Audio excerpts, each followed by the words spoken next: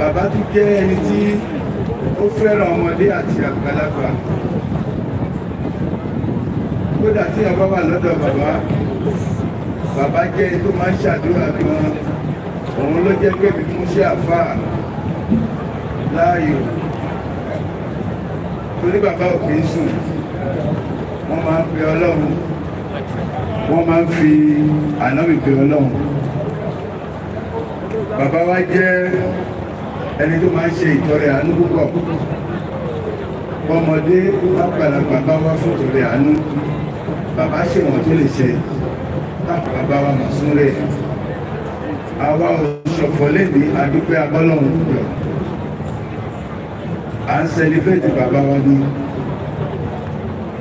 Èmi Dr. Abdulrahim Alami Abiodun Adetunji, mo ń fi àsìkò yìí dúpẹ́ lọ́wọ́ gómìnà wa ẹnjìníà Ṣèyí Mákindé.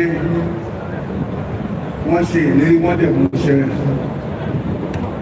Wọ́n ní àwọn fún bàbá níbi fíntì bẹ̀rẹ̀. Ṣé lè yóò wáyé wá tó? Àdúpẹ́ lọ́wọ́ yín, Ọlọ́run bọ̀ wá dúpẹ́ fún yín. A tún dúpẹ́ lọ́wọ́ gbogbo àwọn ìkan nínú ìjọba Ṣèyí Mákindé tí wọ́n ṣe lọ́wọ́ yìí. Gbogbo ìjẹ ìdè sọ̀rọ̀ wa, Ọlọ́run ní jáwọ́ lọ́rọ̀ yín. Gbogbo àwọn kọmitì tí a jọ ṣe planning kìíní ìtọ́lọ́ndẹ̀gbà fún wa, Ọlọ́run ọba mà ní tọ̀rọ̀ yín rù. Ọlọ́run bá bá wà pẹ̀lú yín o. Ní orúkọ ẹbí late Oba Saliu Àkànmú Ọlásùpọ̀ Ọládìwọ̀n Adétúnjí, mo ń fi eléyìí dúpẹ́ lọ́wọ́ gbogbo yín. Tí wá ní pé kí n máa dárúkọ gbogbo nǹkan tí ẹ ti ṣe fún aláàbòlọ́sẹ̀ ibi báyìí àjọ àlọ́ àwọn Ọlọ́run mo tẹ́ ṣe, Ọlọ́run á sọ yín lẹ́san. Mo dúpẹ́ o, Ọlọ́run á wà pẹ̀lú yẹn, ẹ ṣé gan ni. Thank you very much, Dr. Idris. Thank you.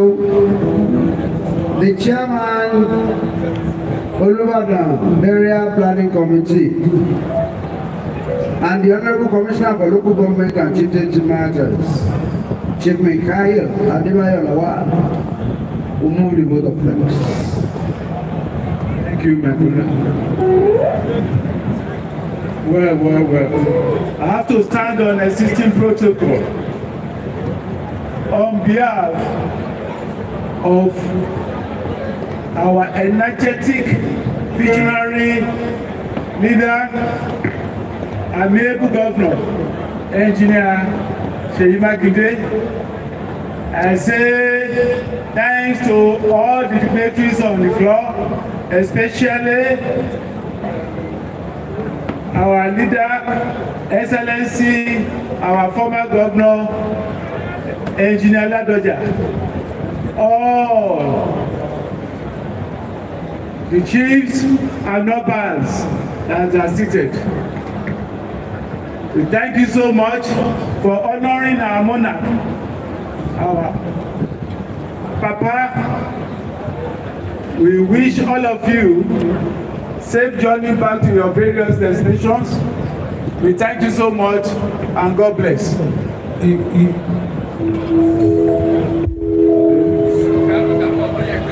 All right, ladies and gentlemen, His Excellency